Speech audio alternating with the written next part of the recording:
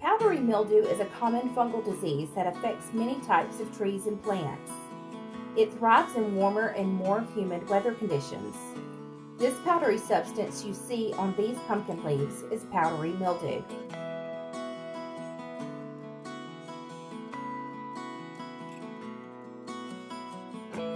Powdery mildew can really harm your fruit and vegetables, and of course, pumpkins are fruit.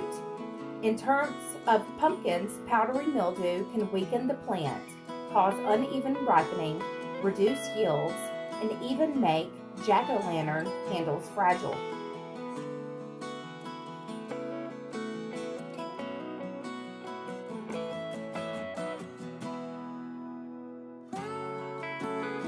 However, milk can be used as a natural method of controlling powdery mildew.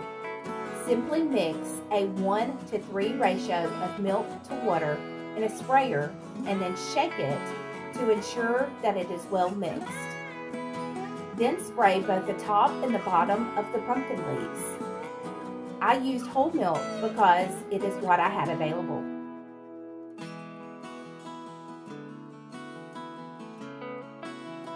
Spray the solution in the morning.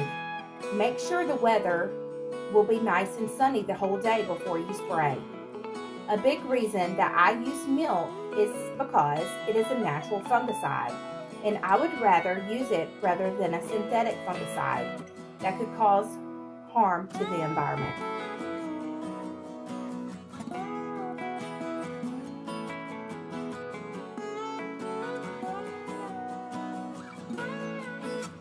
Check on your plants to see if the milk is doing a good job controlling the powdery mildew. Repeat the process of spraying the plants as needed.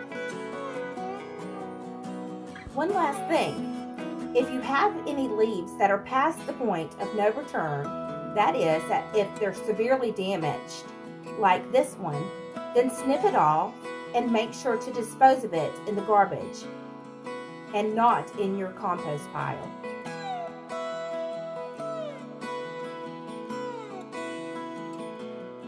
Bye and be blessed.